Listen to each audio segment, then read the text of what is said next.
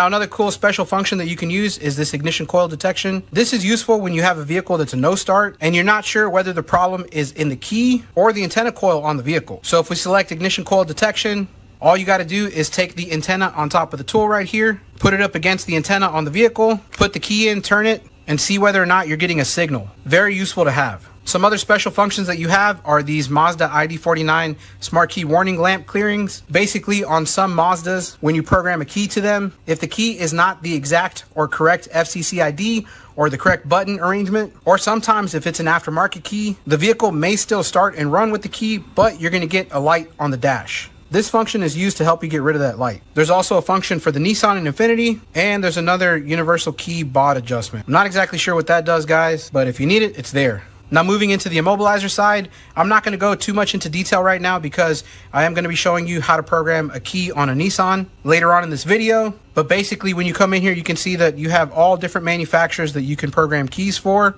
Everything from domestic, import, Europeans. The list goes on and on.